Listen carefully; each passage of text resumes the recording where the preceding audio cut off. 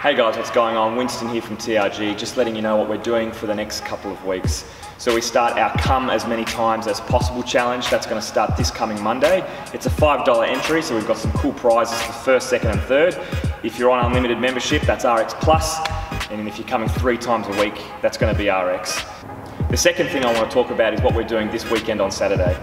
So at 2 p.m. we are going to all be going down to Beyond Bouldering, and we're going to have an awesome time as a community, testing out our fitness, testing out our strength, and just having a good time rock climbing. This is obviously rock climbing across waves and not up. So if you've got a fear of heights, don't stress at all. Come on down and have a fun time with us.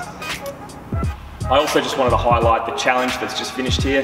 That went for 6 weeks. We got some awesome results and awesome work to everyone that got involved, and congratulations for the results that you all achieved. I'd say this has been our best challenge so far, and we've got another challenge starting in September, so keep your eyes peeled for that. It's going to be a lot of fun. Another thing I wanted to mention was all of the community vibes that are just so awesome. So when I see people giving high fives and getting around each other and genuinely supporting each other, that's something that makes me really happy. So nothing goes unnoticed, and I am genuinely thankful for everything that you guys do and how you participate in the workouts and how you look after one another.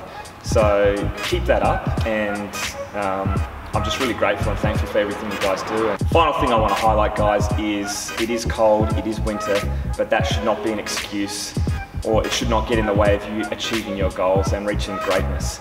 As it does get cold, it can be a bit of a challenge to be consistent because you feel like you just want to stay in the warmth, but I can guarantee you that when you come in here after a nice workout, you're going to be really toasty.